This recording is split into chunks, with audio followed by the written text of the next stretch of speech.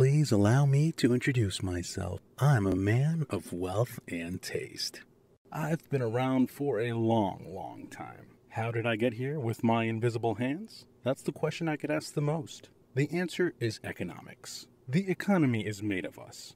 So, economists need to deal with the basic fact of life. There are a finite amount of resources and an infinite amount of people's desires. We use the elegant hypothesis of Homo Economicus to model an individual's behavior to help us better understand and organize society. Homo Economicus is rational economic man. Naturally, what motivates the economic man is his self-interest. His preferences are stable and consistent, meaning he knows what he likes and doesn't like. Whenever he has to choose between two things, he always chooses the thing with the highest value, or the thing that makes him better off. When the economic man thinks like this, then, and only then, can we call him rational. So, if we all act rationally and follow our self-interest, then the market can organize people in the best possible way we know. More importantly, when we use economic man as our starting point, we can create a world run by markets that can work for basically everyone.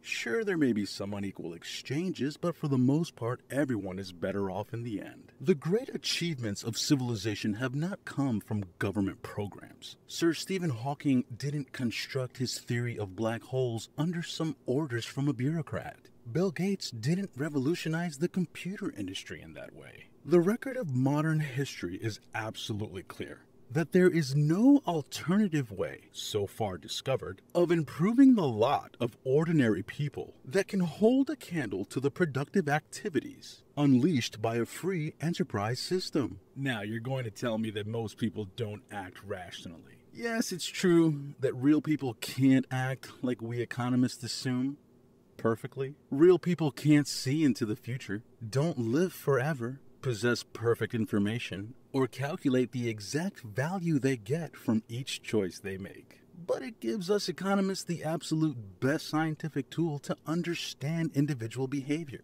Because if we can analyze what motivates an individual's behavior, we can analyze the world as the sum of all our individual choices. Then create the laws and rules that aim to establish the ultimate freedom, where each of us are free to work, produce, consume, and invest in any way we please. Using rational economic man as a foundation is how economists can best serve civilization.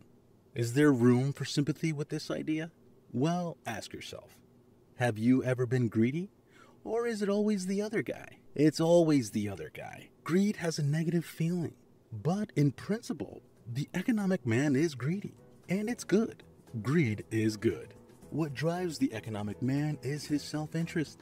He satisfies his pleasure. We have created this beautiful and accurate way to understand and run this system, which we all benefit from. The more we make and the more we take, the bigger the pie gets. And who doesn't like pie? The point is, if you do what is best for you, you are helping everyone else too. How is that selfish? Am I right or am I right?